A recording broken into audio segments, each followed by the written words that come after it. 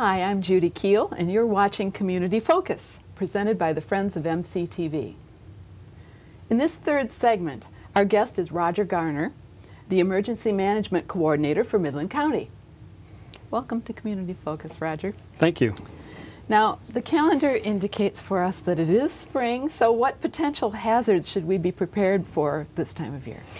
Well, this time of year, couple things. First of all, we want people to start thinking about summer storms again. Yeah. You know, we've had a long, cold winter, and April, May, and June are the months when we typically experience some severe weather, possibly tornadoes. And April can be a big month for us for flooding as well. So, you know, these are the hazards that we want people to be starting to think about and getting prepared for. Sure. So how are the warnings and emergency information disseminated to the public? How can we be sure that the information is going to be received by everybody who needs to know it? Well, the first thing we want people to do is make sure they have a way to receive the warning.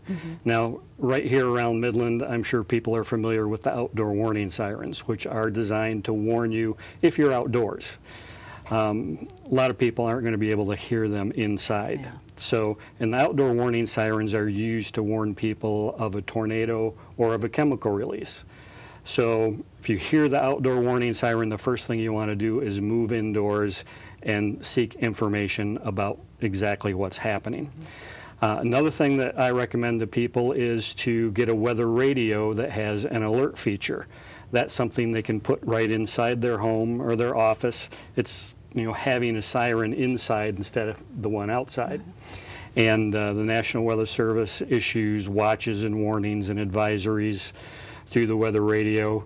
You can buy them usually at any store that sells electronics for probably $30 to $50. It's a really good thing to have.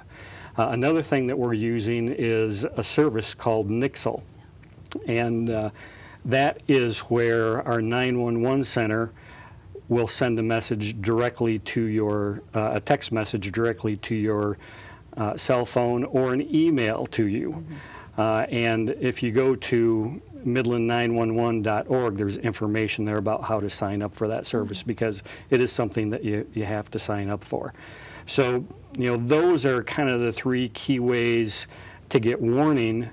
And then following that, especially if it's a longer term type event, we have other ways that we'll use to get emergency instructions and information to people.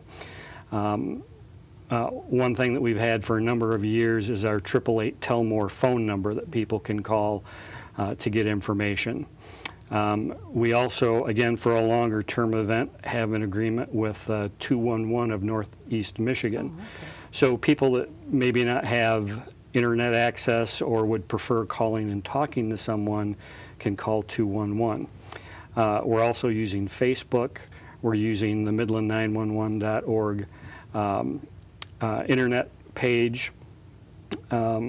If you did a search on Facebook for Midland County Emergency Management, you'd be able to find my Facebook page and be able to look for additional information there.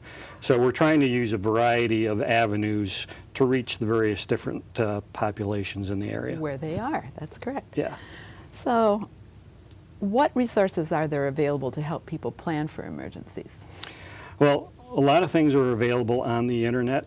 On my section of the Midland County website, just, you know, if you search for Midland County and find our website and go to the emergency management section, I have information there on preparing for all types of hazards, not just weather hazards, but you know, the whole gamut of things that we would need to be concerned about. Ready.gov is another good website. The American Red Cross has a lot of good information. There's also a website called Do One Thing, which tells people how they can do one thing a month to get themselves prepared for an emergency. So they can kind of spread it out during the whole year, and by the end of the year, they have what they need for their family to be prepared. And the last thing I would mention is that we have a long partnership with the Midland Daily News doing the Emergency Preparedness Guide. Oh, yeah. And I've seen that, yeah. Yeah, those are available from me at my office. So if you wanted to stop by the Midland Law Enforcement Center and pick one up, or send me a message through the web page, we can make sure you get one. That sounds good. So if we were going to contact the Emergency Management Office, what are your contact numbers? Phone number is 832-6750, or you can send me an email at rgarner@co.midland.mi.us, or there's also a way to contact me through our web page. You can send me a message there as well. Perfect. Roger, thank you for appearing on Community Focus this month to keep us informed about emergencies that might come up. We hope they don't. Thanks for having me. You're welcome.